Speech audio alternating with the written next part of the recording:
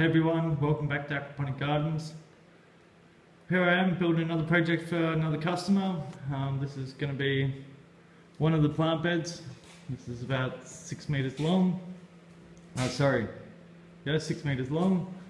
This is 3 meters long. Pump will be put in here, pump the water up into this fish tank and this fish tank. This is for the baby fish. This big one is for the big tilapia. The solids lifting overflow will go through there. I'll show you the other side in a minute. This is for the baby fish. Smaller holes are drilled in the that's the safety overflow, and holes are drilled around the sides and in the bottom end cap as well. Water will flow through to here. This will have one of my drum filters in it. The water will come in here, circulate around, and come back to here, and there'll be a self-cleaning drum filter. That will flow through into the next tank, which will be the biofilter. The biofilter will have enough medium to hold approximately 1,200 fish in the system. This is how the water works. Overflow through there. This one's set on a 45-degree angle. Always use 45 degrees, that's a 90, but try and always use 45s if I can. This is the T-piece with a 45-degree angle. This really gives the water a shove. It's got a 3% fall through to this bend here. You can see another 90 degree, but there is no pressure on these systems, and the water will flow into there, like I showed you before. And yeah, that's the filter system. We'll be done with LED lamps over the beds. You see the chains are all set up. Lights will be roving up to Christmas. It's a couple of days till Christmas now. As per usual, I'm working my little bum off. These tanks were before used for sugar. As you can see, that stuff down there is pure sugar, 100% sugar.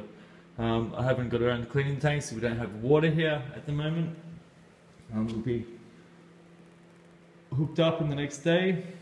Come to the basin there, so you can do cleaning and so, splashboard, and yeah.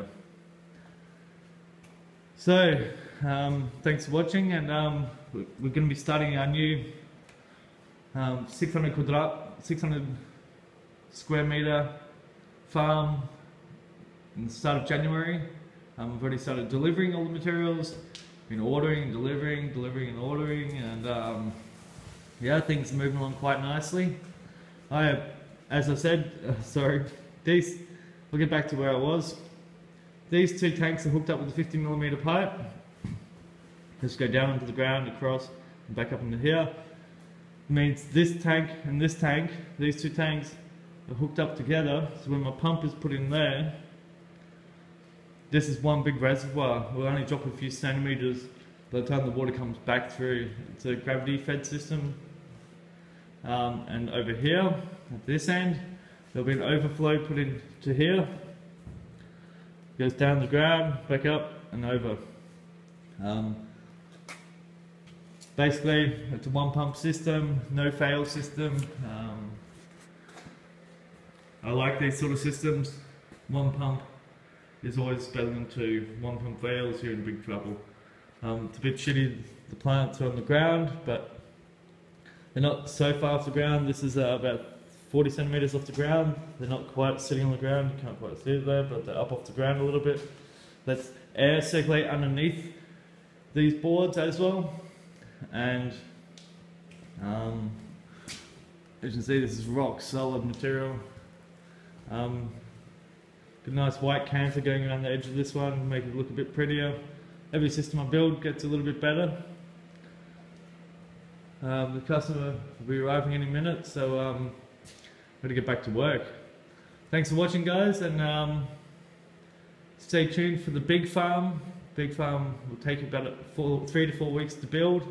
We're going to produce about 20 tons of fish per year and a few 500-600 plants per week, but I'm going to try and push that up to per day.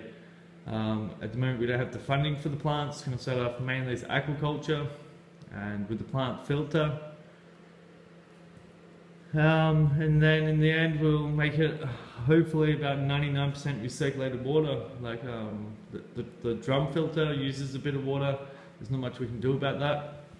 I like to take away all the fish poo as much as possible out of the system. When I've got so many fish in the system, there's always enough suspended solids in the water to feed the plants.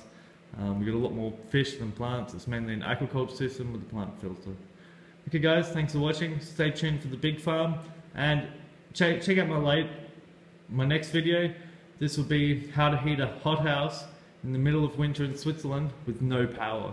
My whole hothouse runs on 35 watts of power, that's for the pump, and I don't use any air pump, only a water pump, and I'm heating it with a compost system. I built one in another town here, and they still had 25 degrees inside their hothouse, and I thought, well hey, I'm going to build one for myself now. Working very, very good. Okay guys, thanks for watching. Stay tuned. Have a nice day. Merry Christmas.